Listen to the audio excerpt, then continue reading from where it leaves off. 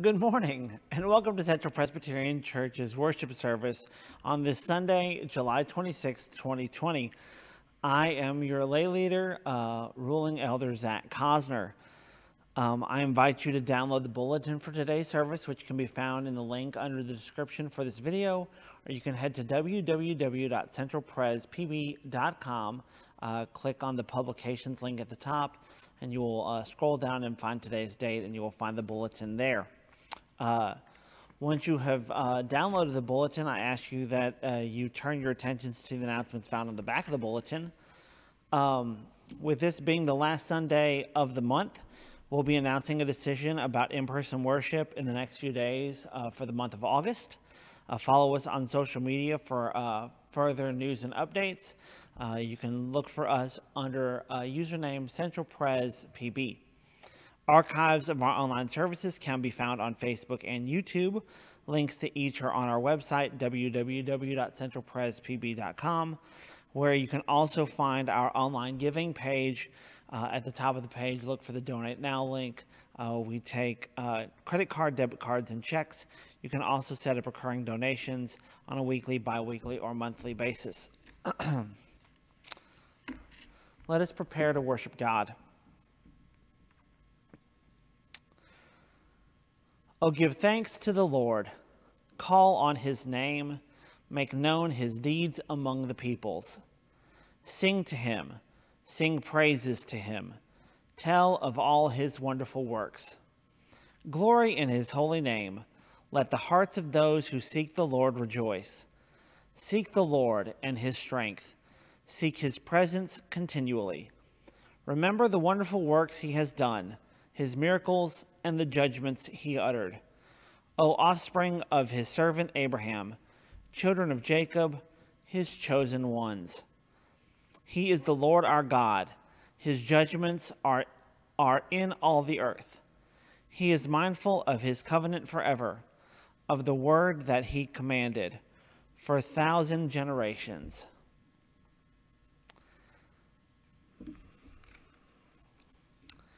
If we claim that we have no sin, we deceive ourselves, and the truth is not in us. But if we confess our sins, God, who is faithful and just, will forgive our sins and cleanse us from all unrighteousness. In humility and faith, let us confess our sins to God, first using the prayer that is printed in the bulletin, and then silently. Help us, O God. We do not know how to pray as we ought. We are accustomed to hiding our faults. We scarcely know them well enough to confess them to you. Forgive us our dimness of vision, our dearth of compassion, our failures to remember and appreciate your wonderful works of faithfulness and mercy. Make us patient in our trials, confident in your love, and joyful in your presence. Through Jesus Christ our Lord. And now silently.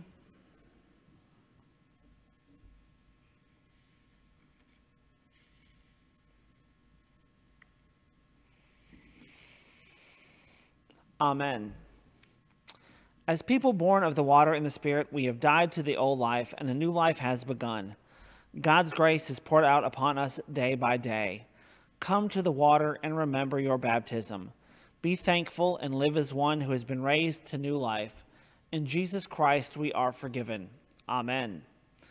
At this point in our usual in-person services, we usually have a children's sermon, which we have not had a chance to have since we went to streaming services. I'm going to take a moment and allow Dominic Munn to take over this video. Dominic is one of our youth. He has participated in the last 2 weeks with the Synod of the Sons Youth Workshop, and this week he participated in with a lot of youth from the Presbyterian of Arkansas in Montreat at Home. Montreat is a camp and conference center located in North Carolina. The Presbytery was gracious enough to pay for the Montreat at Home for all participants here in the Presbytery, and Dominic wanted to take a moment to say thanks and give an update on what experiences he had through those two initiatives. So we're going to go ahead and give it over to Dominic Munn. Hello everybody, my name is Dominic Munn, and I am a youth member at Central Presbyterian Church, and I attended Sidnoid Youth Workshop and Montreat Youth Workshop at home, and I had a blast. I had a very great time, and I learned a lot of new things through the keynotes and speakers and the songs and the energizers and the messages, and I met a whole lot of new people. I got really close, well, a lot closer to God, and I wanted to thank you for the opportunity and for giving me the experience. Thank you, Dominic. That is an awesome looking t-shirt. I am very jealous that you got one, and I do not have one yet. I love my Presbyterian t-shirts that I get when I accompany you guys to the Youth Quakes. And I'm very sad that I have not gotten this year's shirt yet. With that all being said, let's go ahead and turn it over for this week's message to Reverend Tim Reeves. Grace, mercy, and peace to you from God our Father and our Lord Jesus Christ. Glad you could gather with us virtually this morning as we worship God. Let us listen now for the Word of God. Our first reading comes from the 29th chapter of the book of Genesis, beginning with the 15th verse and proceeding through verse 28. Then Laban said to Jacob, "Because you are my kinsman, should you therefore serve me for nothing? Tell me, what shall your wages be?" Now Laban had 2 daughters. The name of the elder was Leah, and the name of the younger was Rachel. Leah's eyes were lovely, and Rachel was graceful and beautiful. Jacob loved Rachel, so he said, "I will serve you 7 years for your younger daughter Rachel." Laban said, "It is better that I give her to you than that I should give her to any other man. Stay with me." So Jacob served 7 years for Rachel, and they seemed to him but a few days because of the love he had for her. Then Jacob said to Laban, "Give me my wife, that I may go into her, for my time is completed." So Laban gathered together all the people of the place and made a feast. But in the evening he took his daughter Leah and brought her to Jacob, and he went into her. Laban gave his maid Zilpah to his daughter Leah to be her maid. When morning came, it was Leah, and Jacob said to Laban, "What is this you have done to me? Did I not serve with you for Rachel? Why then have you deceived me?" Laban said, "This is not done in our country, giving the younger before the firstborn. Complete the week of this one, and we will give you the other also in return for serving me another 7 years." Jacob did so and completed her week. Then Laban gave him his daughter Rachel as a wife. Our second reading comes from the 8th chapter of Paul's letter to the church in Rome, beginning with the 26th verse and proceeding through verse 39. Likewise, the Spirit helps us in our weakness, for we do not know how to pray as we ought, but that very Spirit intercedes with sighs too deep for words. And God, who searches the heart, knows what is the mind of the Spirit, because the Spirit intercedes for the saints according to the will of God. We know that all things work together for good for those who love God, who are called according to his purpose. For those whom he foreknew, he also predestined to be conformed to the image of his Son, in order that he might be the firstborn within a large family. And those whom he predestined, he also called. And those whom he called, he also justified. And those whom he justified, he also glorified. What then are we to say about these things? If God is for us, who is against us? He who did not withhold his own Son, but gave him up for all of us, will he not with him also give us everything else? Who will bring any charge against God's elect? It is God who justifies. Who is to condemn?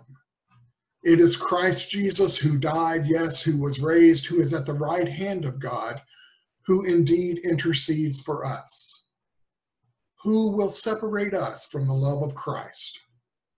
Will hardship or distress or persecution or famine or nakedness or peril or sword? As it is written, for your sake we are being killed all day long. We are accounted as sheep to be slaughtered. No, in all these things we are more than conquerors through him who loved us. For I am convinced that neither death, nor life, nor angels, nor rulers, nor things present, nor things to come, nor powers, nor height, nor depth, nor anything else in all creation will be able to separate us from the love of God in Christ Jesus our Lord. And finally, from the 13th chapter of the Gospel according to Matthew, beginning with the 31st verse and proceeding through verse 33, then picking up at verse 44 and proceeding through verse 52. He put before them another parable. The kingdom of heaven is like a mustard seed that someone took and sowed in his field. It is the smallest of all the seeds. But when it is grown, it is the greatest of shrubs and becomes a tree, so that the birds of the air come and make nests in its branches. He told them another parable. The kingdom of heaven is like yeast that a woman took and mixed in with 3 measures of flour until all of it was leavened. The kingdom of heaven is like treasure hidden in a field, which someone found and hid. Then in his joy he goes and sells all that he has and buys that field. Again, the kingdom of heaven is like a merchant in search of fine pearls. On finding one pearl of great value, he went and sold all that he had and bought it. Again, the kingdom of heaven is like a net that was thrown into the sea and caught fish of every kind. When it is full, they drew it ashore, or when it was full, they drew it ashore, sat down, and put the good into baskets, but threw out the bad. So it will be at the end of the age.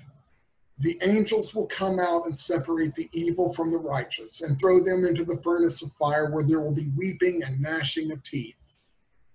Have you understood all this? They answered, yes. And he said to them, therefore, every scribe who has been trained for the kingdom of heaven is like the master of a household who brings out of his treasure what is new and what is old. This is the word of the Lord. Thanks be to God. Let us pray.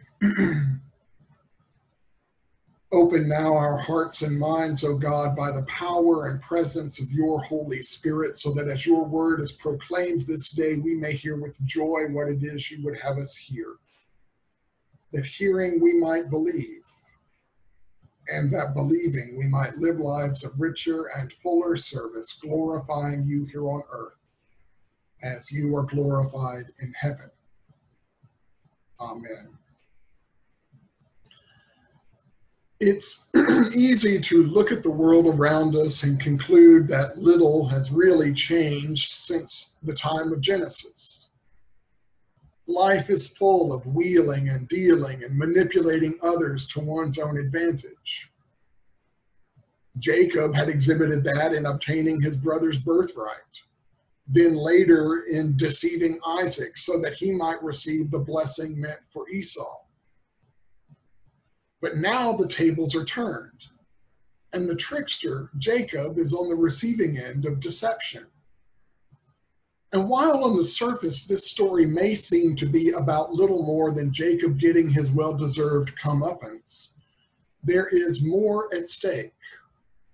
Others get hurt along the way. Both Leah and Rachel will later be used as little more than pawns. And a series of events filled with jealousy and rivalry and intrigue are set into motion. Jacob would make it more than clear among his wives and concubines that Rachel was his favorite. And he would make that clear among his sons as well, favoring Joseph and Benjamin, the sons Rachel bore, over all of his other sons. One need only look at the present circumstances to find similarities. No, the issue is not the passing off of one daughter to be married in place of the other, but the wheelers and dealers still hold sway, reaping huge benefits while others are hurt along the way. It's enough to make any of us pessimistic. That's how things have always been. That's how they will always be. One might as well join in the wheeling and dealing and look out for number one. Everyone else does so, right? Actually, though, the answer is no. Because Paul reminds us, if God is for us, who is against us? He who did not withhold his own son, but gave him up for all of us, will he not with him also give us everything else? He goes on to say that we are more than conquerors through him who loved us.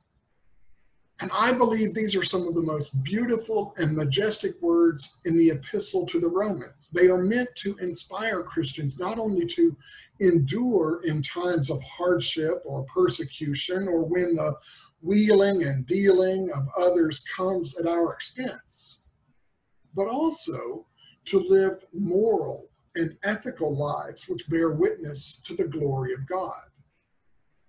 That is the context in which all of chapter 8 of Romans was written. This chapter comes immediately on the heels of Paul's discussion of doing those things he hates instead of the things he wants to do. And it was in this discussion that Paul would say, "Wretched man that I am, who will rescue me from this body of death? Thanks be to God through Jesus Christ our Lord." So what Paul is asserting is that through the grace of our Lord, we are more than conquerors, not only of the evil in our midst, but also of the evil in ourselves. It is therefore not only possible, but also expected that all who profess the name of Christ will respond with love in the midst of hatred, compassion in the midst of injustice, righteousness in the midst of sin, goodness in the midst of evil, light in the midst of darkness, and patience even in the midst of persecution. All of this is what I like to call the vast mustard seed conspiracy. Or to put it another way, as Christians, we are to be a corrupting influence in the world.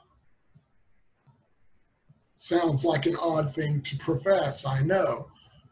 But to understand this, we must turn our attention again to the parables in the 13th chapter of Matthew.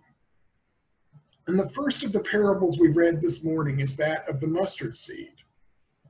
Now, to early Christians, one important message of this parable was that out of very small beginnings, something much larger and grander would appear. And that is an important message. But a couple of other things are going on in this parable that unfortunately get overlooked today. First is Jesus' surprising choice of the image of a mustard seed. Yes, mustard had its uses, ranging from seasoning food to treating any number of ailments, including snake bites, countering poisonous fungi, treating toothaches, and soothing stomach troubles, according to the Roman historian Pliny. So I want you to keep those healing aspects of mustard in the back of your minds. Another thing I want you to keep in mind is that, in the back of your mind, is that the mustard seed or mustard plant was considered a weed, which once was present, nearly was impossible to get rid of. It would come back year after year. Think of kudzu today. Once it is there, you might as well say that it is there to stay. Jesus' listeners would have been scandalized to hear of one intentionally planting a mustard seed, a weed, in a field where other crops were planted, because this would violate the purity laws laid out in the book of Leviticus. In the 19th chapter, verse 19 of Leviticus, we read this: "You shall not let your animals breed with a different kind. You shall not sow your fields with two kinds of seed, nor shall you put on a garment made of two different materials." And though these statutes may seem ludicrous to most of us living in the 21st century, the intent of these statutes was to honor the order of creation and thereby faithfully revere God as the creator. So the presence of a mustard seed, which Jesus likened to the kingdom of heaven, has a corrupting influence. Yet another aspect is that Jesus, in telling this parable, may have had a very specific image in mind, an image from the book of Daniel.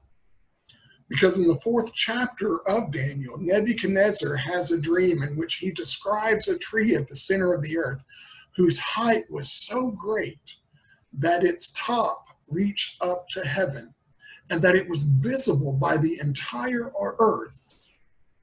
Its foliage, reports Nebuchadnezzar, was beautiful, its fruit abundant, and it provided food for all. The animals of the field found shade under it, the birds of the air nested in its branches, and from it all living beings were fed.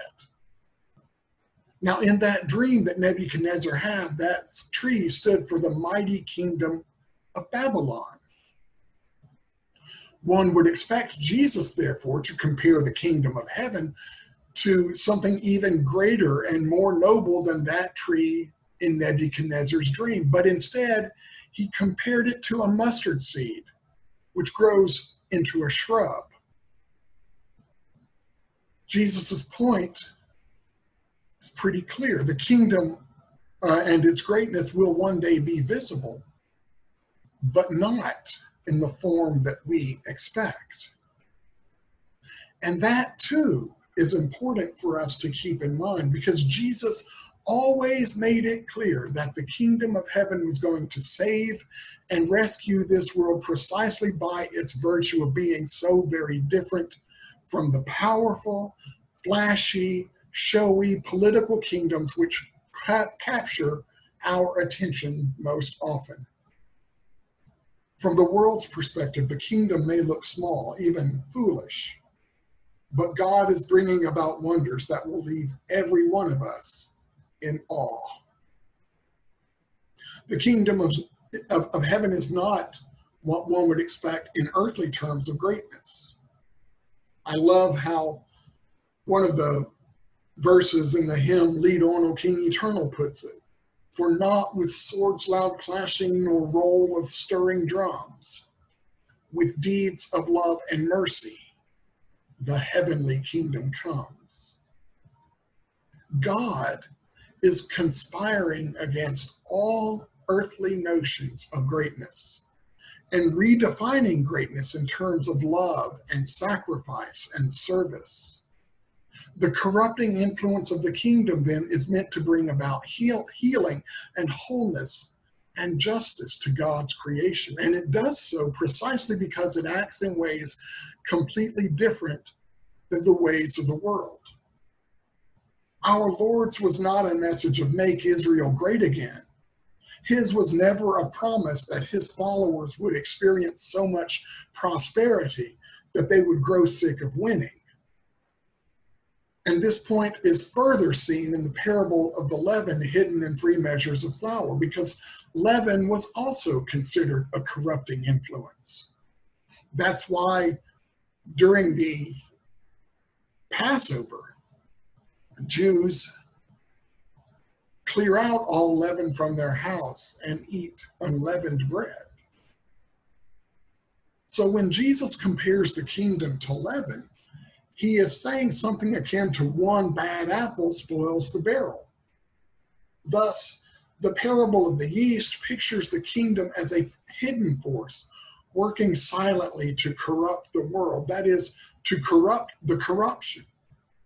Or as the whimsical lyrics of a country song once put it, "You're gonna ruin my bad reputation." One cannot see the kingdom pervading the world. But when its covert fermentation is accomplished, the bland flour of the world will have been transformed into the joyous bread of life, to quote Tom Long. This is what God is up to in the world. The reign and realm of God is meant not only to undermine, but overthrow the powers of sin and death. God is flooding creation with resurrection life, with grace, with forgiveness, with love, and a peace which surpasses understanding. God is active in ways not always discernible to the casual observer. But God is overcoming all of our evil schemes, all of our wheeling and dealing, and bringing about God's will in, through, and more often than not, in spite of us. Remember that God would use even the deception of Laban to bring about beautiful purposes. Leah would give birth to, among others, Levi and Judah, the priestly tribe that gave us Moses, and the royal tribe that would give us David, Solomon, and eventually Jesus. In like manner, God would use the most horrific act of evil, pain, and degradation in the form of a cross to bring about reconciliation. Through God's grace, we are more than conquerors because God has conquered sin and death. This is the great and good news which we have received and which we are privileged to tell to others. And this brings us to the parables of the hidden treasure and the pearl, because in both, Jesus compares the kingdom of heaven to something of such value that nothing else but acquiring it matters. And he implies that all that is needed to spread the kingdom is to share the good news, to present it as the treasured gift it really is. Ours is simply the task to take part in the glory of God's ever-growing and expanding kingdom. Ours is the joy of knowing that in Christ we are more than conquerors. Ours is the assurance that sin and death in us and in the world are utterly defeated. And ours is the ministry of continuing to be a corrupting influence. Let anyone with ears to hear listen. To God be all the honor, glory, and praise forever. Amen. I would ask now that you please join me and confirm what it is we believe using the words of the Apostles' Creed that can be found in your bulletin. I believe in God the Father Almighty, maker of heaven and earth, and in Jesus Christ, his only Son, our Lord, who was conceived by the Holy Ghost, born of the Virgin Mary, suffered under Pontius Pilate, was crucified, dead, and buried. He descended into hell. The third day he rose again from the dead. He ascended into heaven and sitteth at the right hand of God the Father Almighty. From thence he shall come to judge the quick and the dead. I believe in the Holy Ghost, the Holy Catholic Church, the communion of saints, the forgiveness of sins, the resurrection of the body, and the life everlasting. Amen. Let us now return to God our thanksgiving through our tithes and our offerings. Again, as I said at the beginning of the service, we are taking our offering electronically.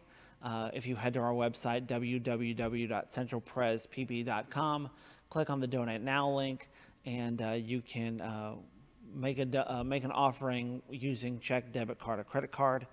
If you would like to mail an offering to the church, our address is 6300 Trinity Drive, Pine Bluff, Arkansas, 71603. It is right and our greatest joy to give you thanks, eternal God, for all the blessings that you have bestowed upon us. But we are most grateful for the gift of your Son, Jesus Christ, and for your abiding and sustaining Holy Spirit. For our Lord reconciled us to you and to one another, opening the door to eternal life. Your Holy Spirit continues to confront us, convict us, correct us, equip us to enter the world and share the good news of your redeeming grace. And so, O God, we offer up our time, our talents, our treasures, and indeed our very selves for you to use as you see fit, until that most glorious day when at the name of Jesus, every knee in heaven and on earth and under the earth shall bend, and every tongue shall confess him Lord, to your honor and glory.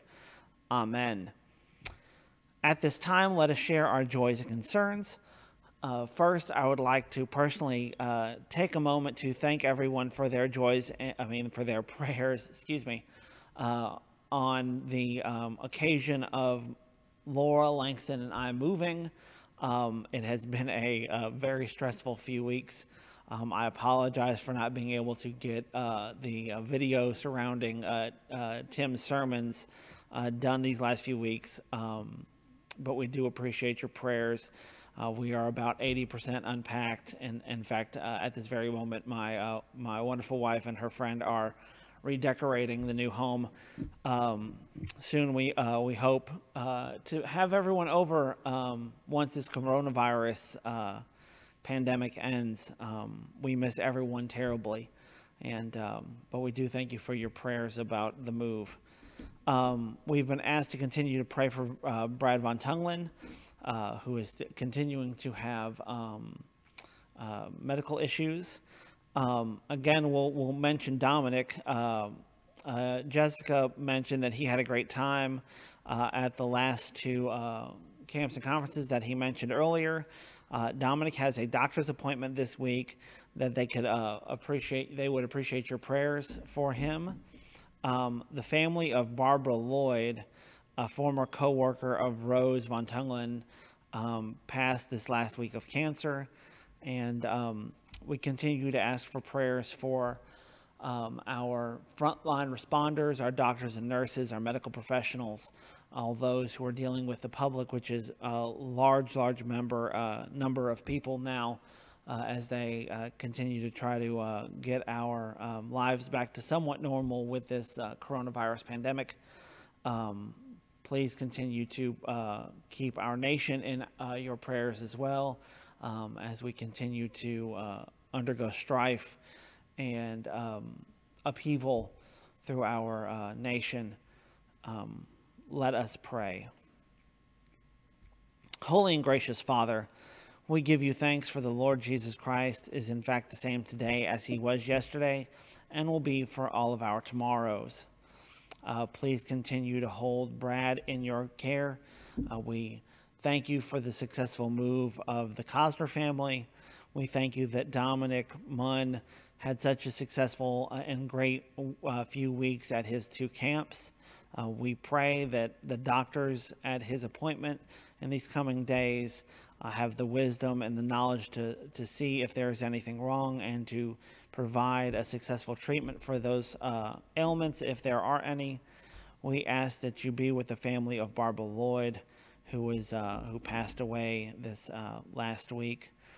We ask for your protection upon our nation and our those people who are dealing one-on-one with those who are sick, and be with those who have lost loved ones to the coronavirus pandemic.